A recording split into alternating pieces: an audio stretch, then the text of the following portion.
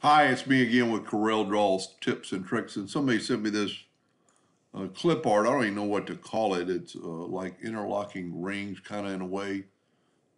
And if you look at it as it's a clip art. It took me a little while to figure out what to do. Sorry about that.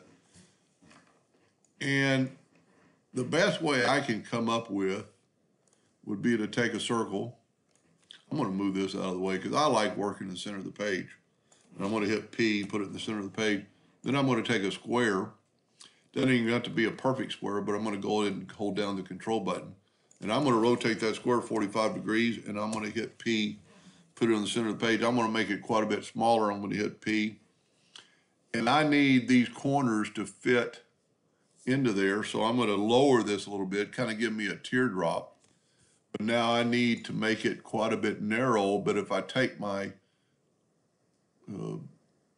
pick tool and I move this there, and then I move when I get the arrow and I move the arrow there, the only thing you want to be perfect is to make sure it's in the center of the page, so we'll hit P again. And then while I'm moving it down, hold down the control button. And you can see we're not quite perfectly in the center. It needs to be in the center. So what we could do now is take our pick tool and just move this side out a little bit. And then you can always hit the plus key on the keyboard and mirror it, and we're on top of each other, so we're good. I'm going to take the virtual segment delete key. I'm going to delete these lines. I'm going to take the smart fill tool and fill it in. I'm going to delete my original, and I'm going to take this, hit P, put it in the center of the page. I'm going to left click, right click, and if we take the shape tool, we'll see these nodes, and I can delete them. Kind of get more like a balloon effect. I like working in the same direction, so I'm going to rotate this guy 90 degrees. But before let's do that, let's contour. So I would grab this contour and have it 3 steps and go, and then this way you can kind of see how small you want the first step. And then it made the 3 steps.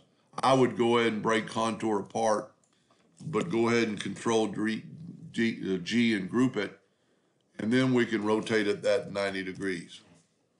Control D and make a duplicate of it, and then mirror it.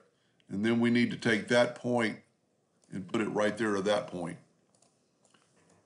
So there you have, I don't know what he's going to do with it. I'm going to play around with it and make a second video and see if I can't make it look like it's kind of like interlocking.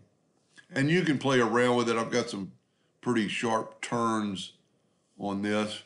You could actually contour to the outside when you get your first shape and then reduce the whole thing. And I think you would eliminate that sharp turn right there.